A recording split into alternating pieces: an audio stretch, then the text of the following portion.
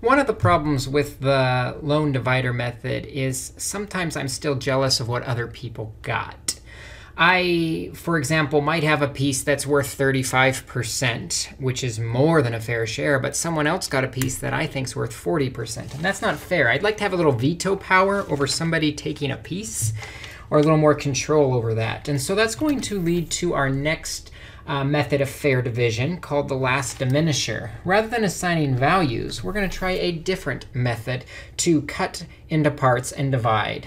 The question's going to be, can something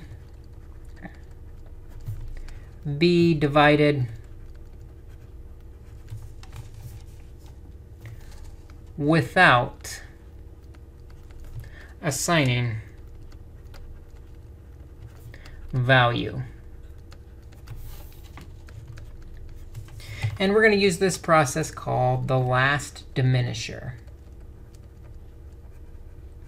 And the idea of the last diminisher is everybody gets an order. You can randomly select an order by maybe drawing numbers at a hat. And then the first person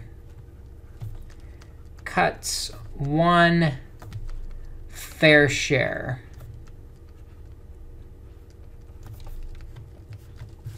And then the next person looks at that fair share and makes a choice.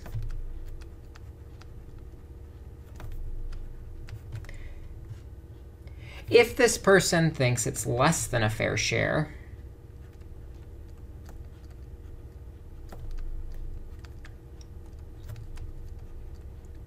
implying the uncut portion is worth more,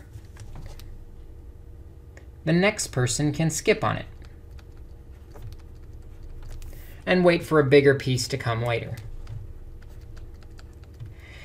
If the person thinks it's more than a fair share,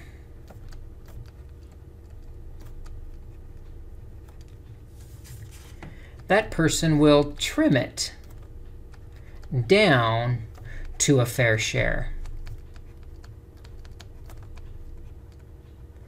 And because they're trimming it or diminishing it, this person is called a diminisher. Hence the name last diminisher. And then it goes to the next person. In fact, each person makes the same choice.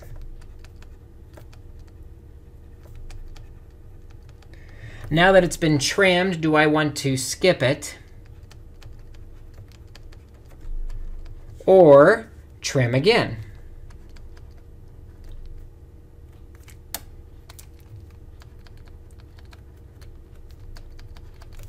And this keeps going all the way down the line. And then at the end, the last person to cut it gets the piece. So if the first person cuts a fair share, the next person skips it, the next person says, I'm going to trim it down a bit, the next person skips it, then we're done. We go back to the last person who trimmed, the last diminisher, and say, OK, this piece now belongs to you. And then we repeat the process with the remaining players.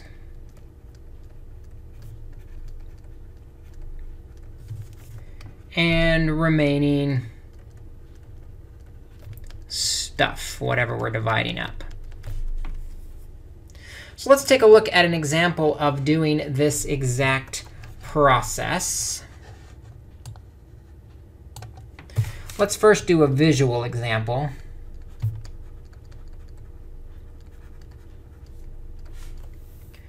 Let's say 3 salespeople are going to divide the town. That way, they're not infringing on each other's territory. So we're just going to say, for simplicity's sake, the town is a square. And so the first one says, OK, I'm going to cut out what I think is a fair share. And the first person divides the left 1/3. And so the first salesperson thinks, OK, I'm going to divide the left 1/3, and I'm going to call that my fair share. Well, the second person looks at that and feels the left 1/3 of the town is maybe more affluent, which will result in more sales. So she wants the more sales, more affluent side. So she divides it again.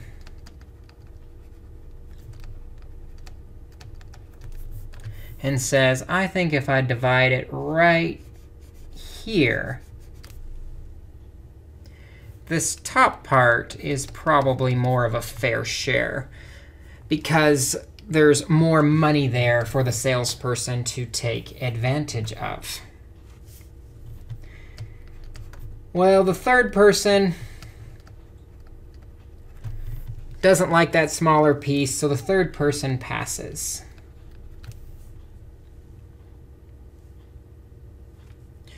Which means at this point we've gone through the entire thing. Person number 2 then is going to lay claim to that piece. That piece belongs to person number 2. Person number 1 is OK because it looks smaller than a fair share to that person. And person number 3 is OK because they've already had a chance at it and they passed. Person 2 is happy because they cut it. Everyone's happy. And now we go to the next round where we look at the remaining stuff. And the first person divides the remaining part.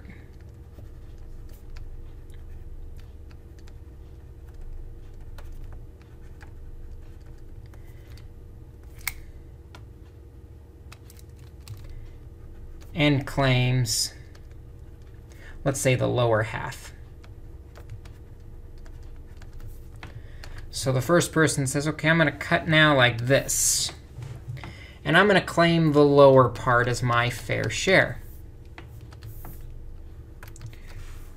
Well, the third person has a choice to either trim it and claim it, or pass and take what's left. Let's say the third person passes.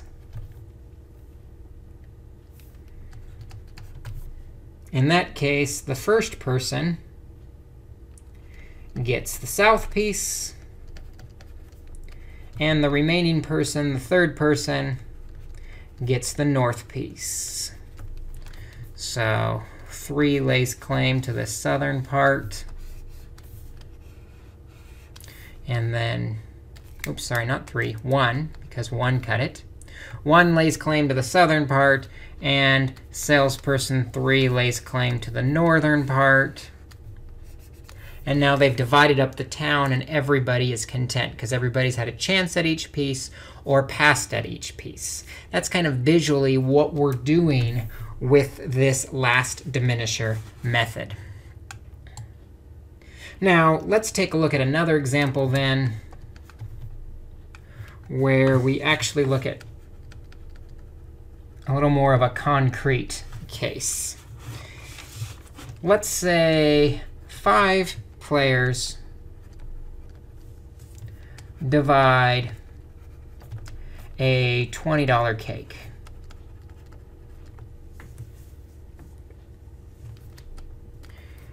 Player 1 makes a cut.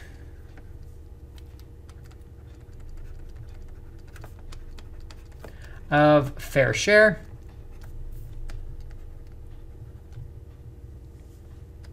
And the remaining players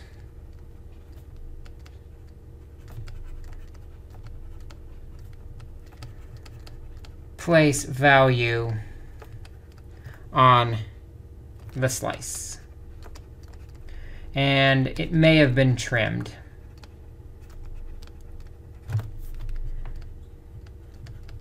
What I mean by that is the value is the value of the piece as it stands when the person gets to take a look at it. So here's the slice. Player 2 is going to think it's worth $3. Player 3 is going to think it's worth $5. Player 4 is going to think it's worth $3.50. And then player 5 is going to think it's worth $3. Now, it is a $20 cake, and we have 5 players. So that $20 cake divided by 5, $4 is a fair share. So when player 1 divided this piece out, player 1 thinks this is a $4 piece. Player 2 says, I don't think so. It looks a little small. So player 2 is going to skip the piece. Player 3 looks at the piece and says, that piece looks a little big. I think that piece is actually worth $5, more than a fair share. And so player 3 will trim it down to a $4 piece. Player 3 is trimming it down to a fair share. Player 4 looks at that trimmed piece and says, gee, that's only worth $3.50. I'm going to skip.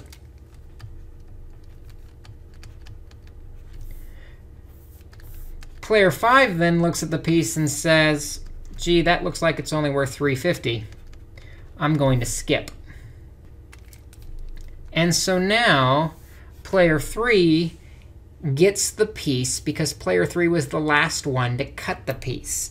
Player 3 is a piece that player 3 values at $4. And then we're going to repeat the process with a second round. Player 1 cuts another piece. And we have the following.